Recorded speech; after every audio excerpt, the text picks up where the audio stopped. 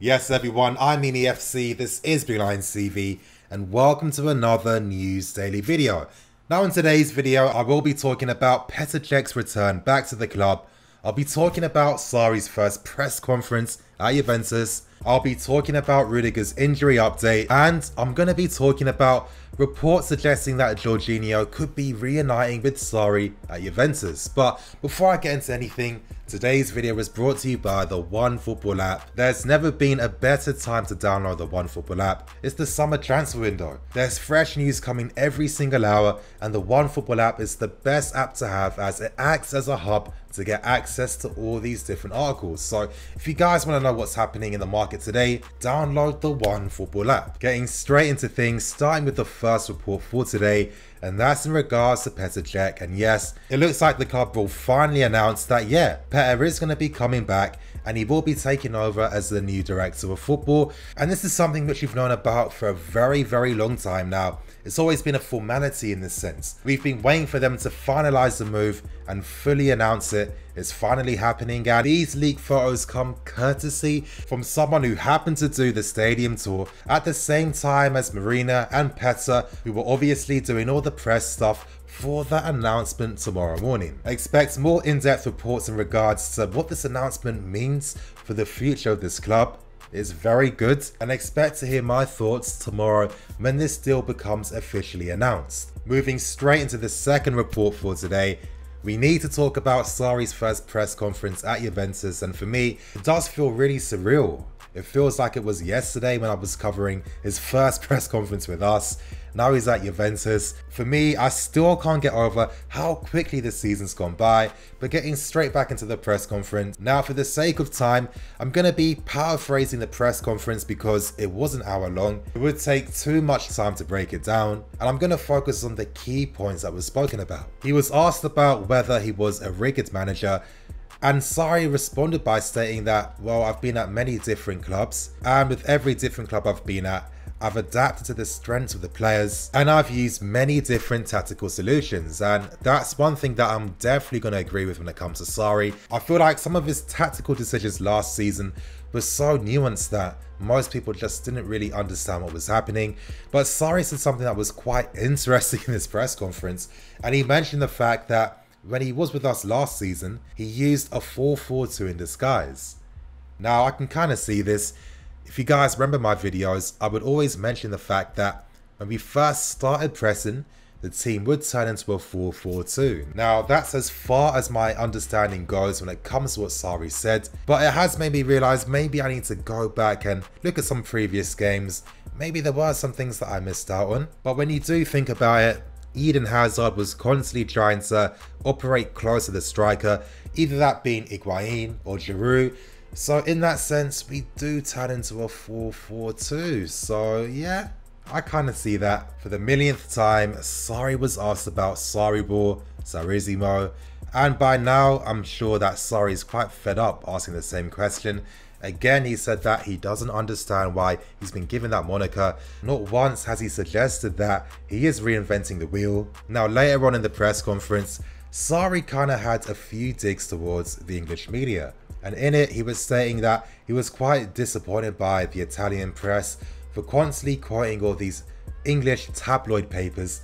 And Sarri was basically saying, listen, there's levels between the Times and the Telegraph and the Sun and the Daily Mirror. And to end that point, Sarri mentioned that all the personal attacks only made him stronger. They asked him about Higuain, and Sarri mentioned that they haven't spoken since the final of the Europa League. Makes a lot of sense. Sarri said that he has been dealing with Juventus, so I completely understand that.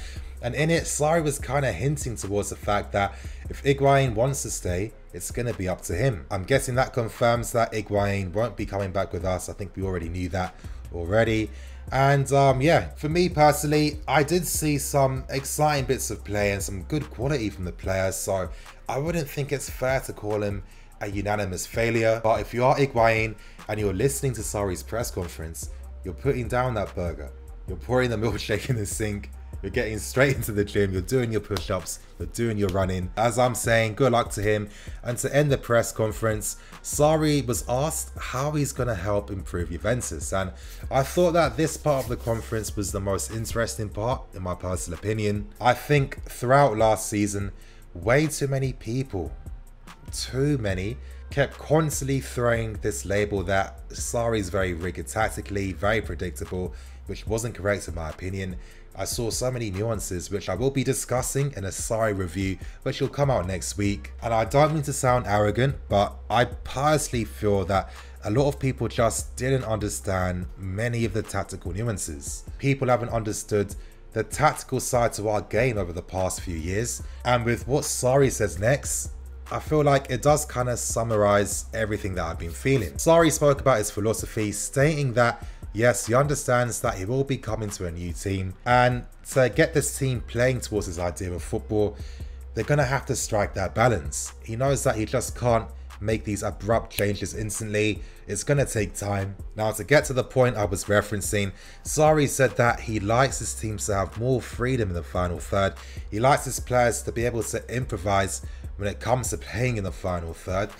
And the reason why I'm bringing this point up is that so often everyone tried to paint the picture that Sarri was predictable and rigid, and he gets the guys making the same patterns of play every single time. And I feel the reason why so many people were quite pessimistic towards Sarri, so many people were saying that he was rigid, was due to the limits of the players. I'm sorry, I mean, come on. We've seen guys like Willian, Petr, and even Hazard in that degree doing the same moves every single time. The system never made these guys play predictably, and the cynical part of you could think, well, if these guys just didn't have any improvisation at all, could they have been more effective? You know, the same moves they've been doing for the past few seasons. Yeah, Hazard is good enough where he can continue to do whatever he wants, but when it came to Pedro and Willian in particular, it felt as if the entire league had just clocked onto how the guy plays, and he just wasn't effective at anything he was doing. And maybe if a lot of these players played more towards the system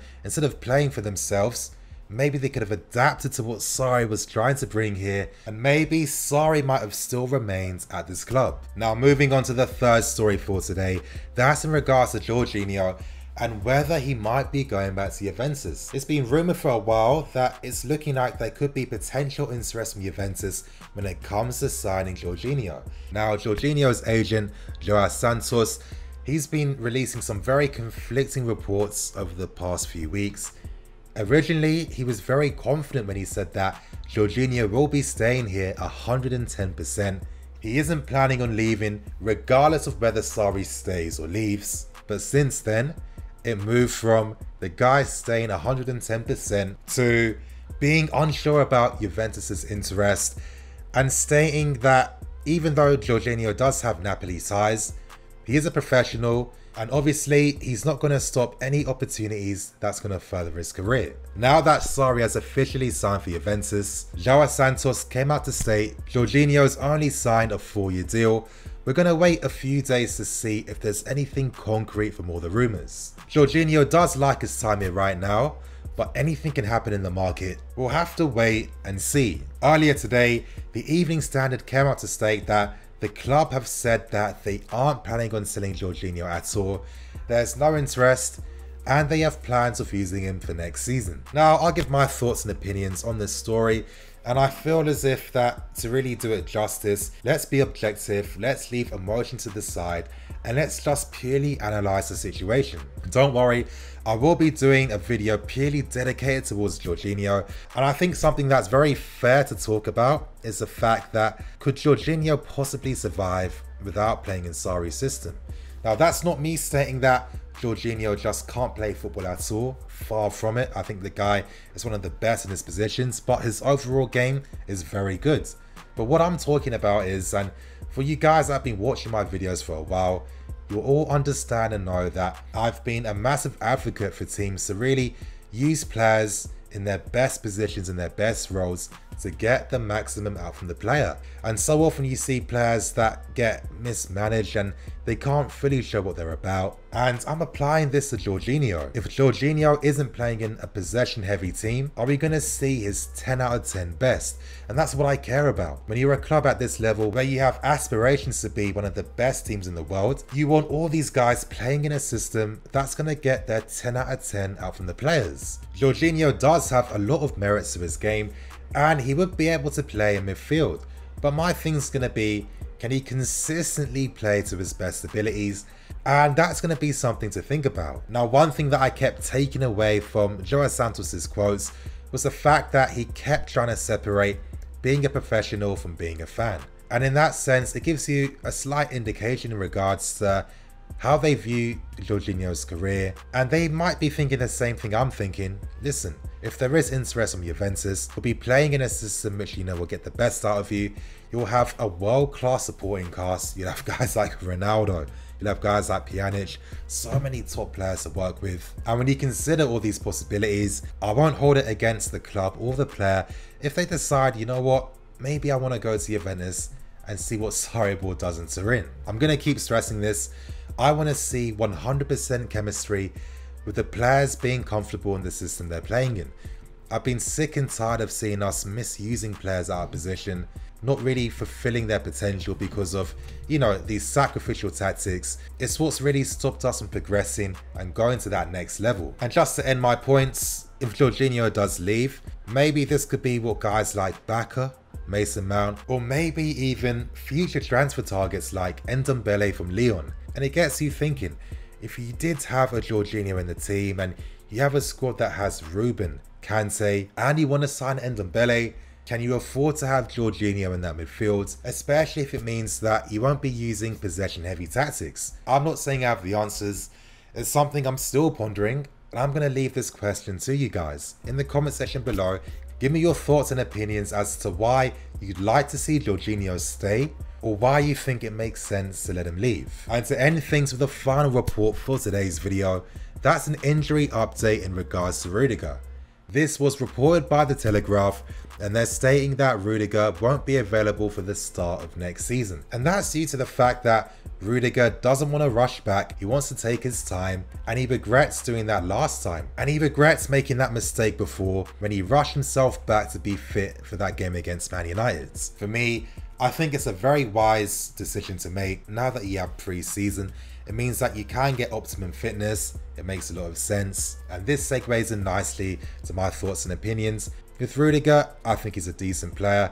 When you analyse the squad, we only have Luiz and Christensen. Gary Cahill won't be here for next season.